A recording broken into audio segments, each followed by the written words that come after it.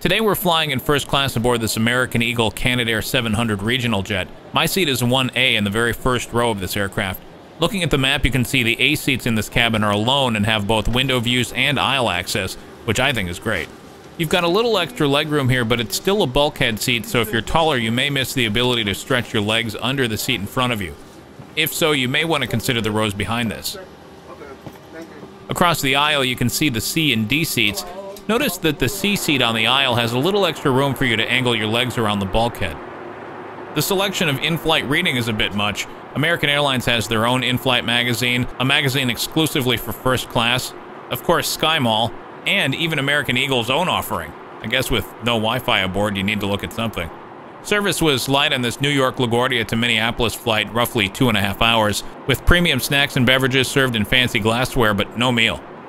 I'm Jake Redmond. For my full review of this seat and how I got it, visit modhop.com.